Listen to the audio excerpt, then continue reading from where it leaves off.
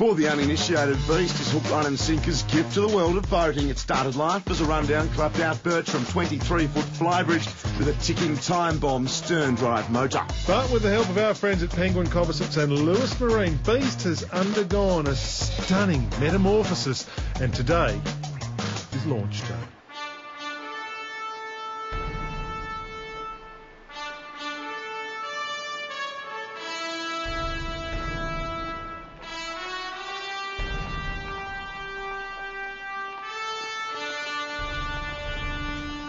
Yes, so it has come to pass, an absolutely momentous day in the life of Project 350 Unleash the Beast, Hardy. Today, Nick, we launch Beast. She's ready to go. She is complete. The engine, the big Yamaha, is ready to roar, and we've got her in the water. It's not floating as yet, but it is in the water. Yeah. A momentous amount of work has gone into this. You have in your hand an extremely expensive bottle of Angus Brute from parts unknown.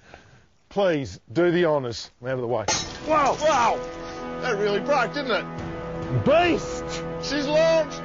Rightio then, this is the moment of truth. Are you ready? Are you ready?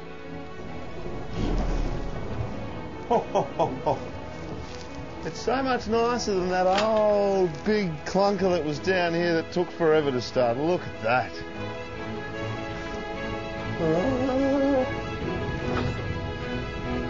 It floats!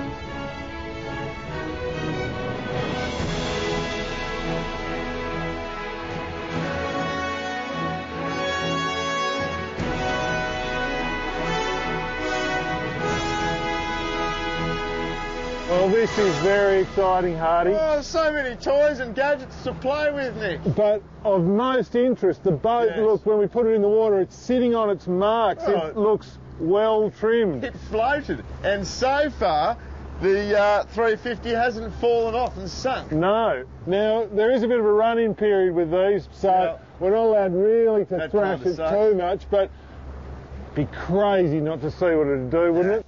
Go. Why don't you just hang on? Yeah, go. Sounds like it's... Whoa. Wow. Wow.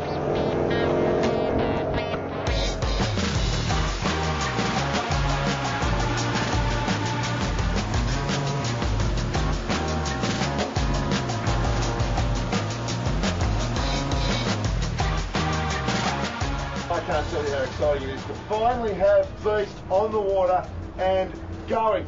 Next time we unleash the Beast, we're going to take you through some of the many, many gadgets that we've got installed on her, and we'll find out exactly what the big 350 can really do.